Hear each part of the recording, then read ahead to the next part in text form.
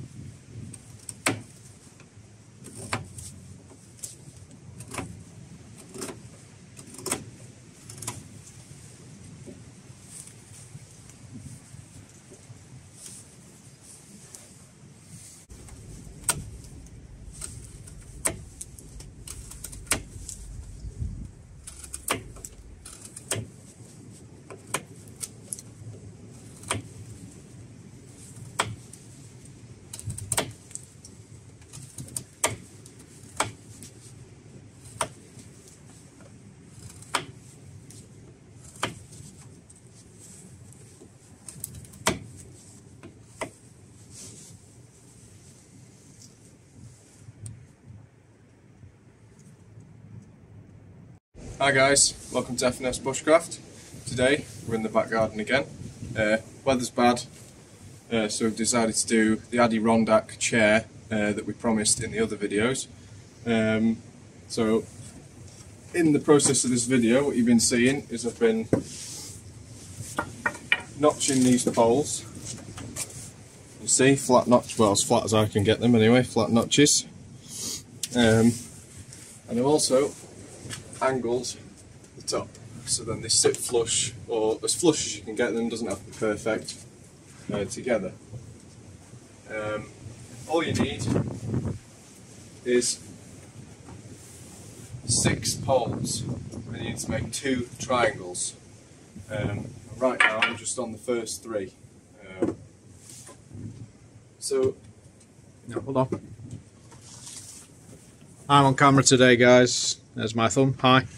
So yeah, the angle bit at the top we've notched at the back so that when you come to lash it, the lashing's got something to bind into to pull that angle, or those 2 angles, together, and it gives a stronger bind at the top instead of just doing them on the you know, the smooth round pole.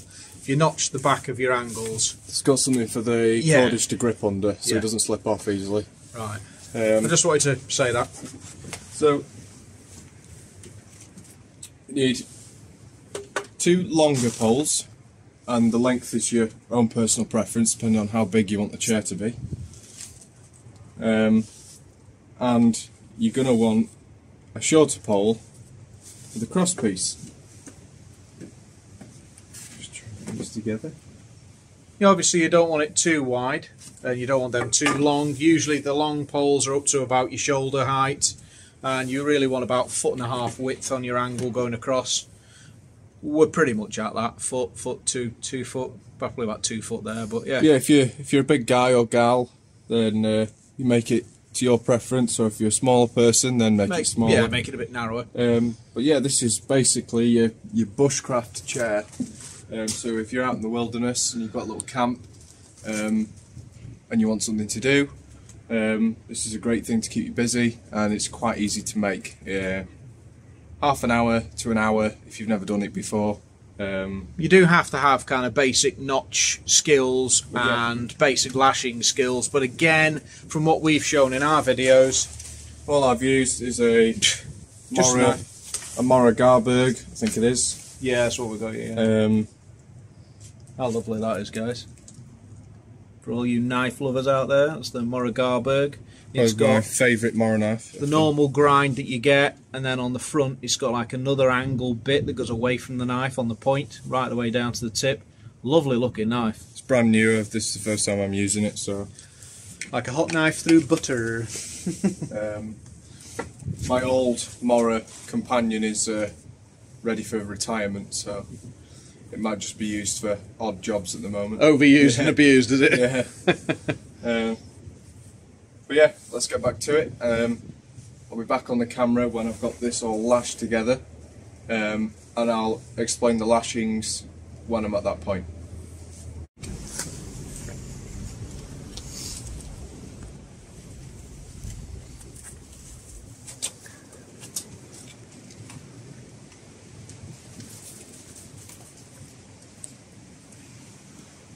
Yo.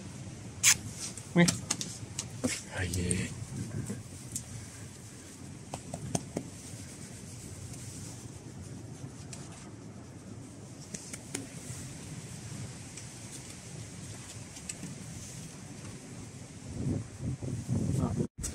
Okay guys, so the first one's done. What we've done is a Canadian jam knot into a square lash, and then we finished it off with a we did like a wrap round, didn't we? A wrap round, and then half hitch, and then with a just a normal knot. And then what I've done is I've melted the end of the paracord just to stop it from slipping out and the knot coming undone. And then up here, similar Canadian jam knot, just a wrap, and then finished it off with a half hitch, and the same. So we're just going to crack on and get the second one done now. Also, once you've got your bottom bar on the opposite side, so on the back, about an inch above that bar, depends on how thick your poles. Depends on how thick your poles are. But you're going to need to cut another flat notch about an inch above on either side, and you're going to need another pole, and you're going to need to across the back on the opposite side, because when you make the other triangle and you slip that through like a letterbox, excuse me, it's going to use that as a pinching point, as a lever to hold the weight on the structure. So as you sit on it and the back leans back a little bit, which it will do, it pinches and binds against on the opposite side. So like that. Yeah. So it pinches it, but that bit needs to be on this side. The opposite side. On the opposite side. So when you put your pole in, it's got something to bind up against. Like that. Yeah. You'll see it properly when we've done the other triangle, but we get this back bar in and get do the other triangle, and then you'll be able to see exactly how that works.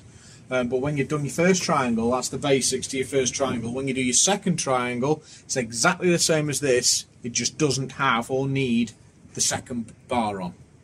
So on your first triangle, remember, opposite side and above.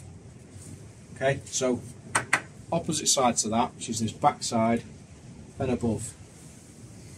Okay? And it also depends on how thick your poles are you're going to use as to how wide that needs to be, but it needs to be quite close so there's not much give in it. Okay? Right guys, so we'll be back in a minute.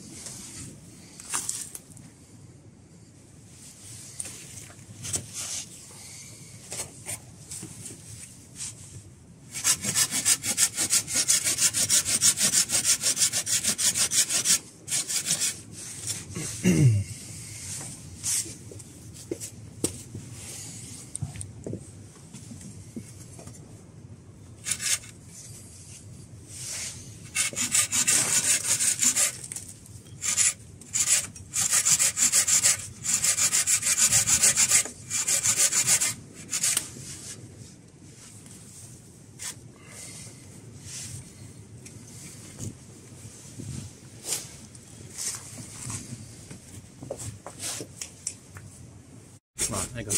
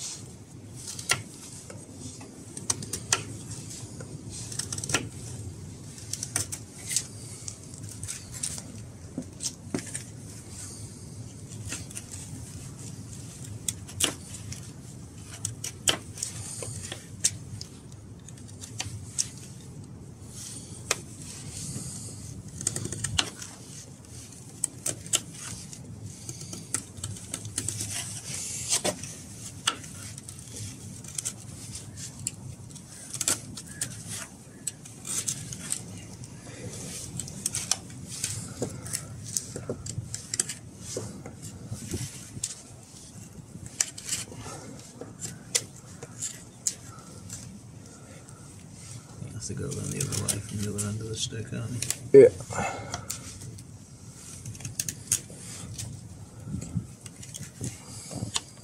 Seems like a really nice knife to carve with. It is. Do you like it?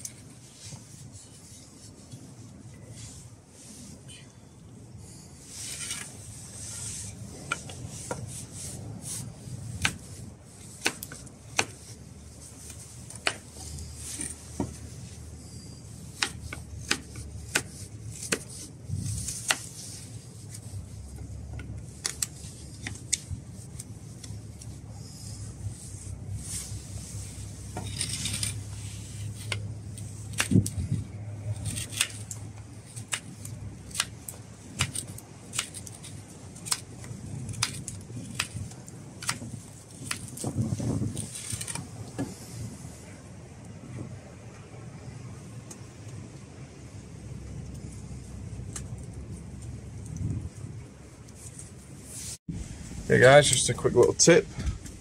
When you're lashing with paracord and you're done and you've got these little tag ends left like this, you just take a lighter and melt the end.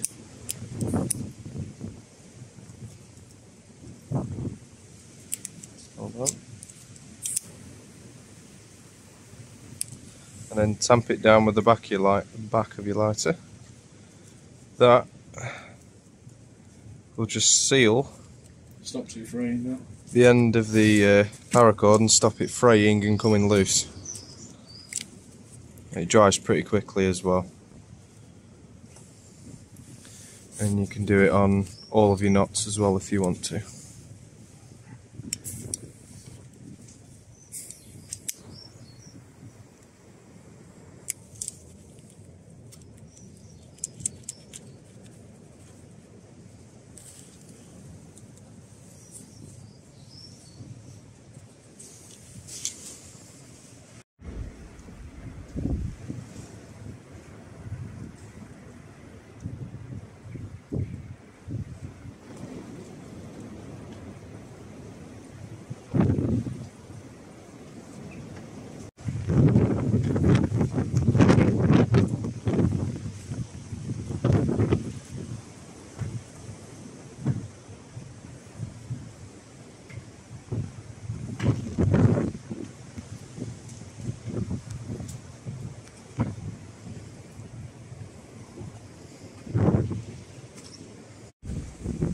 Okay guys, as you can see we've lost a lot of light.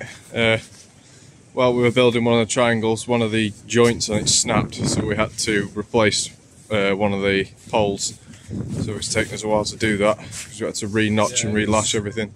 This main joint here on one of the sides, basically the pole was too thin. This is what happens, is where you need to get a nice good couple of thick poles, so when you do your notches it doesn't create a weak point.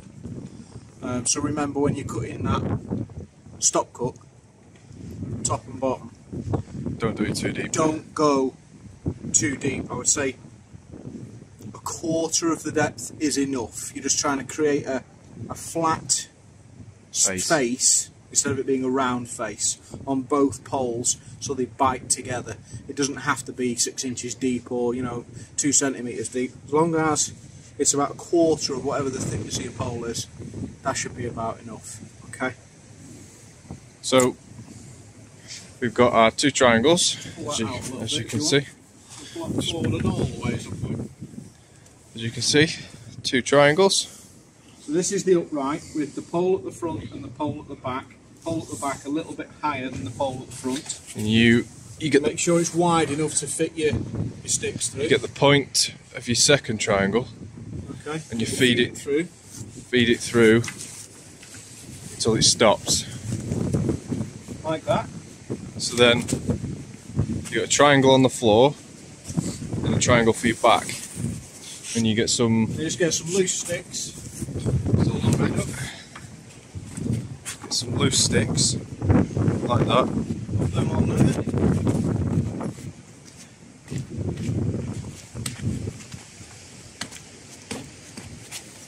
For you to sit on. And then hold the camera else. Yeah, because it won't take my fat ass on there. I know it probably will.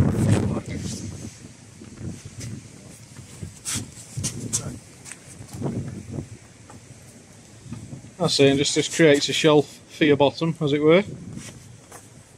And obviously you put sticks on the back. You can tie some sticks to the back, or you could get a tarp or some material. Yeah. Stretch it round so it's stretchy. Maybe a shirt. Pop a shirt over the back and just tie the arms together around the back. Show you my coat. Or you can use a coat. It's another good way of doing it. If you've got like a spare outer layer, try and zip it if you can, or just tie your arms. Coat round like that. Will it zip? Don't want to knacker the zip. Come up a bit higher if it's too tight.